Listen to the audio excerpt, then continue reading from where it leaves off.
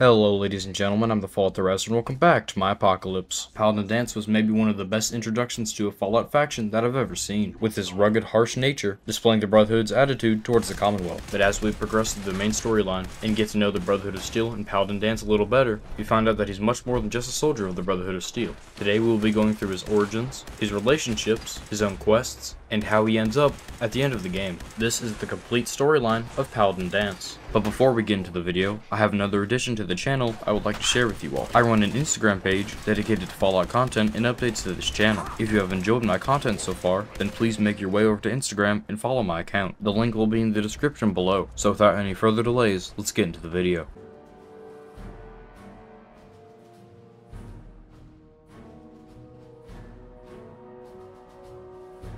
Danse was not born into the Brotherhood of Steel, which is usually required of someone to be a member. He was a scavenger that sold scrap alongside his friend Cutler, who he met at a little lamplight alongside McCready. Cutler and Danse got lucky one day and were around when Brotherhood members came around for a recruiting run in Rivet City. Danse and Cutler were given the opportunity to prove themselves worthy to the leadership of the Brotherhood of Steel under Elder Owen Lyons, meaning that he has been under the command of 3 elders in his lifetime: Elder Owen Lyons, Elder Sarah Lyons, which is his daughter, and of course Elder Arthur Maxson. Once Paladin Danse had proved himself and was able to join as a combatant, his sponsor was a man by the name of Paladin Krieg. While Danse did not understand why at the time, until the sole survivor points it out, Paladin Krieg had been extra tough on Danse compared to his peers, because he believed Danse had untapped potential. Despite the profound belief in Danse, Paladin Krieg might have underestimated him, because in 2277, Paladin Danse was given the rank of Paladin and leadership of his own squad at the age of 21, an astounding feat. Not as impressive as Maxson's rise to Elder at 16, but that's a story for another video. Alongside this new promotion, Paladin Danse left the command of Paladin Krieg and was put on separate assignments. However, terrible news would strike Danse after the Battle of Adams Air Force Base, which was the deciding factor of the war between the Enclave and the Brotherhood of Steel in the capital Wasteland.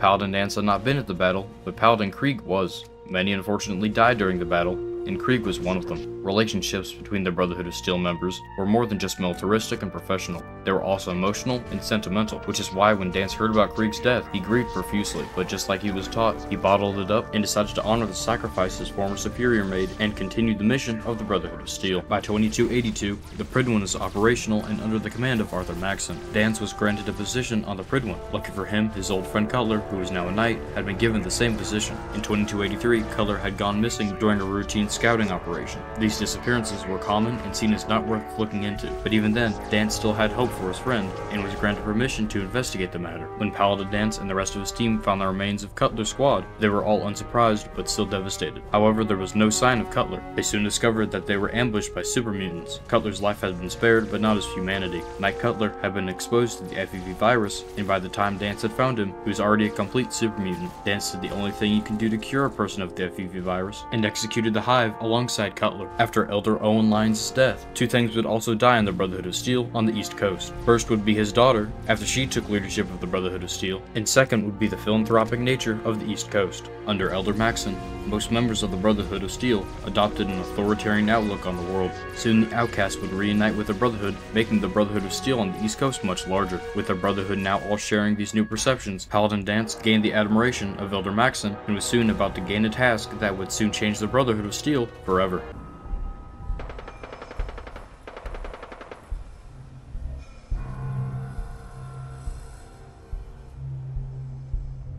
Paladin Danse will be put in charge of Recon Squad Gladius, which was sent to the Commonwealth in 2286. Their mission was to recover technology like any good Brotherhood team would, and the investigation or possible saving of the previous squad, Recon Squad Artemis. There were 2 previous teams dispatched to the Commonwealth by the East Coast Brotherhood before the events of Fallout 4. The first squad couldn't have been more successful. They recovered technical documents galore and more familiar technology for the Brotherhood to use. The second team, however, and the following sentence is a quote from Paladin Danse, would not be so lucky. As soon as the team entered the Commonwealth, they would lose a few members automatically, alongside the loss of the power armor, supplies, and the radio communications. Here's a short audio tape from one of the battles that Recon Squad Artemis had to go through. Ambushed on the road. We're outnumbered 5 to 1. Bottom, report. Horse down to 5%! We'll have to scuttle the armor. We can't let them have it. Fire him! Damn it! Aslan set the self-destructs. Ferris, fall back. We'll head for the old military base, then try to make it to our holdout. The code will be our call sign. All right, move, move, move!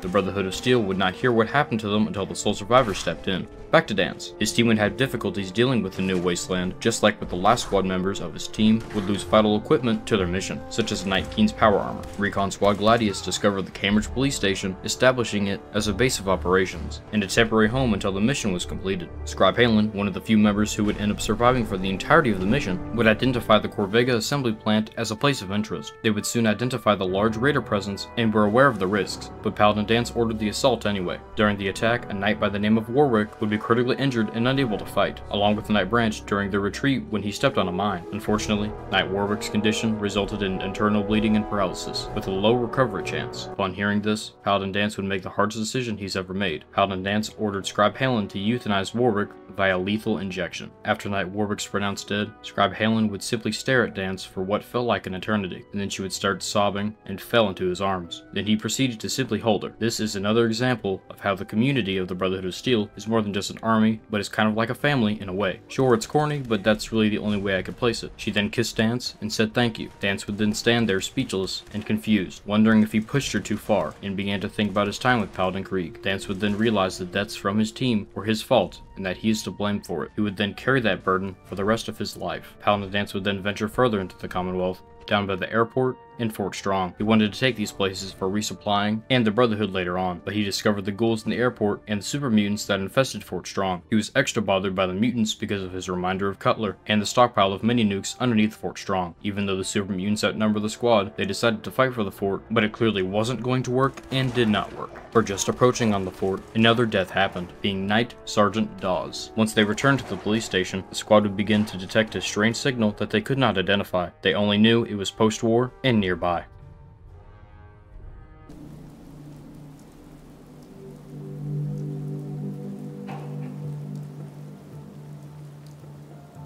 As the sole survivor is exploring the Commonwealth for the first time, eventually coming across Cambridge, a new frequency will appear on the sole survivor's Pip-Boy, the A595 military frequency. Tuning in, we hear, automated message repeating. This is Scribe Halen of Reconnaissance Squad Gladius to any unit in transmission range. Authorization ARCS, Ferrum, 9-5. Our unit has sustained casualties, and we're running low on supplies. We're requesting support or evac from our position at Cambridge Police Station.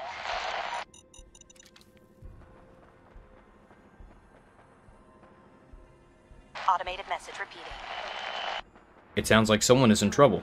As we race down, we notice a battle of laser weapons and not so smooth skins. We see a man in power armor in the middle of a fight, taking most of the damage. A woman with a laser pistol, not heavily armored but appears to be a medic. Behind her is an injured and enraged man with some sort of military uniform on, but he looks like a jerk, so we don't care about him. After the fight, we can approach and speak to the man in power armor. Going through his dialogue, he wants us to help him obtain a transmitter to send a message to his superiors. After we finish the mission and hand him the transmitter, he decides to have a conversation with us.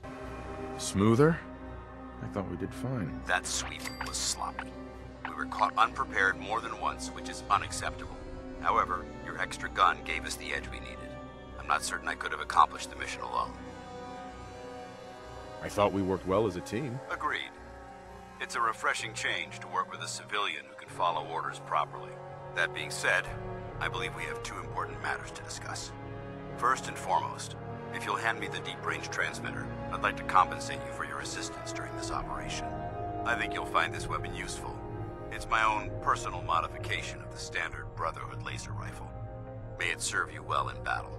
In whatever dialogue we go through, we obtain the Righteous Authority laser rifle. This rifle is a modified issue Brotherhood rifle and Dance's personal primary weapon. He then offers us another reward. Thank you. You're welcome, civilian. Now, as far as the second matter goes, I wanted to make you a proposal. We had a lot thrown at us back there. Our op could have ended in disaster, but you kept your cool and handled it like a soldier. There's no doubt in my mind that you've got what it takes. The way I see it, you've got a choice. You could spend the rest of your life wandering from place to place, trading an extra hand for a meager reward. Or, you could join the Brotherhood of Steel and make your mark on the world. So, what do you say?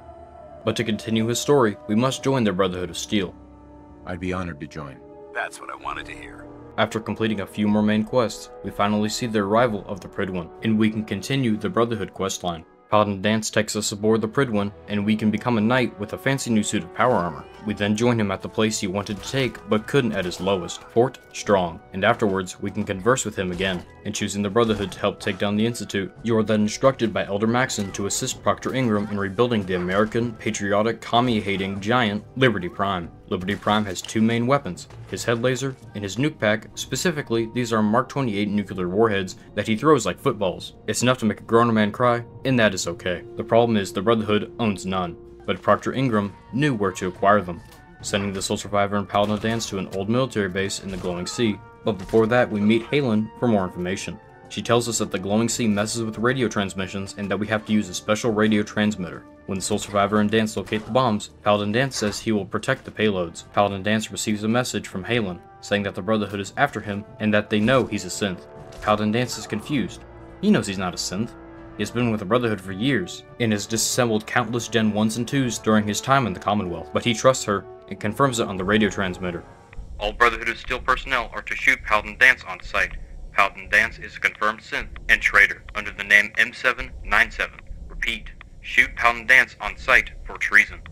He is completely dumbfounded and makes a run for it, but eventually the sole survivor is commanded by Elder Maxon to hunt down Paladin Danse and execute him. Before the sole survivor learns where Danse is, Scribe Halen asks for mercy on Dance's behalf. The sole survivor finds Danse at Listening Post Bravo. This was a location that Danse and his squad were to fall back on if they were overrun and needed shelter. After destroying the defenses, the sole survivor would approach Paladin Danse. We have the choice to follow Elder Maxon's orders or spare his life. While we don't know what happens for sure, to continue learning about Paladin Danse and what happens to him, we're going to spare his life. Dying is the coward's way out. You're right. How could I have been so blind? I can't run away from what I am. To find peace, I need to face the fact that I'm my own worst enemy and live with the consequences. Perhaps now that you've opened my eyes, I can consider my next move. Whatever you decide to do, I've got your back. Thank you, my friend. But I have my own path to follow. The only clear choice is for me to leave the Commonwealth. The sooner I make for the border, the sooner I put this behind me. Take my holotags. Use them to prove that your mission was a success, or Maxim will just send someone else to hunt me down. Now, come on. Let's get the hell out of here. But as we enter the elevator and rise to the surface, we hear a vertibird land. Exiting the building, alongside Danse, we see Maxon with a stern look and a question in his mind. It's not his fault. It's mine. I'll deal with you in a moment. Knight, why has this thing not been destroyed? I refuse because your orders are ridiculous. How dare you? Danse isn't a man. It's a machine. An automaton created by the Institute. It wasn't born from the womb of a loving mother. It was grown within the cold confines of a laboratory. Flesh is flesh. Machine is machine. The two were never meant to intertwine. By attempting to play God, the Institute has taken the sanctity of human life and corrupted it beyond measure. After all I've done for the Brotherhood, all the blood I've spilled in our name, how can you say that about You're the physical embodiment of what we hate most. Technology that's gone too far. Look around you, Danse. Look at the scorched earth and the bones that litter the wasteland. Millions, perhaps even billions, died because science outpaced man's restraint. They called it a new frontier and pushing the envelope, completely disregarding the repercussions. Can't you see the same thing is happening again? You're a single bomb in an arsenal of thousands, preparing to lay waste to what's left of mankind. That's insane. He dedicated his life to protecting mankind. Is that what it told you? How can you trust the word of a machine that thinks it's alive? A machine that's had its mind erased, its thoughts programmed, its very soul manufactured. Those ethics that it's striving to champion aren't even its own. They were artificially inserted in an attempt to have it blend into society. It's true. I was built within the confines of a laboratory, and some of my memories aren't my own. But when I saw my brothers dying at my feet, I felt sorrow. When I defeated an enemy of the Brotherhood, I felt pride. And when I heard your speech about saving the Commonwealth, I felt hope. Don't you understand? I thought I was human, Arthur.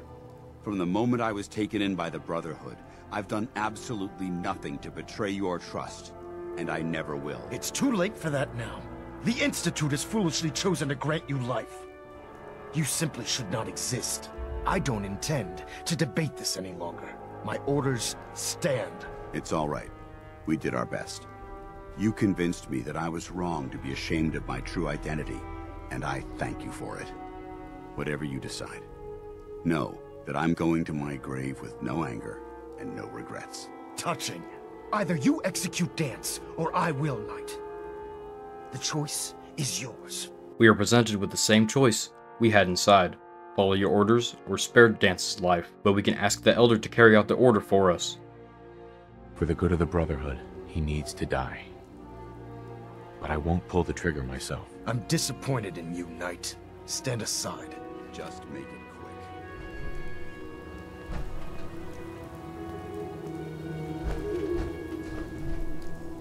Disgusting machine. Let this serve as an example to the Institute.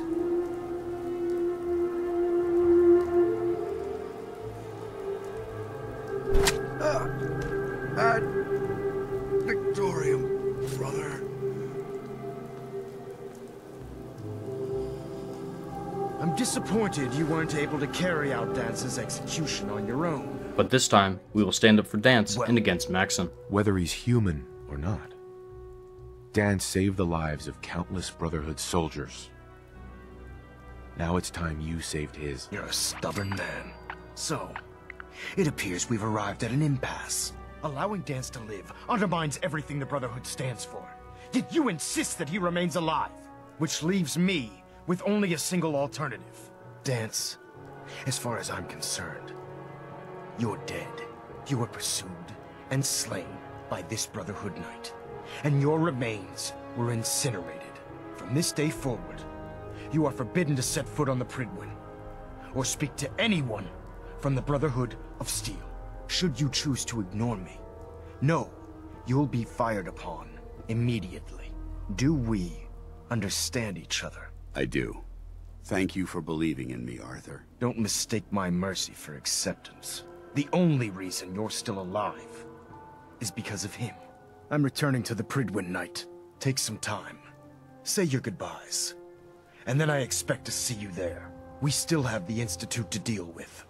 We then saved Dance's life. After some time leaving him to get settled in his new home of the listing post, we return to find he is equipped with a suit of X-01 power armor that he sports quite well, and is ready for more adventures. From here, you can then finish Dance's requirements to achieve his companion perk, called Know Your Enemy, which grants a permanent 20% damage bonus to synths, feral ghouls, and super mutants, a great perk for any player to own.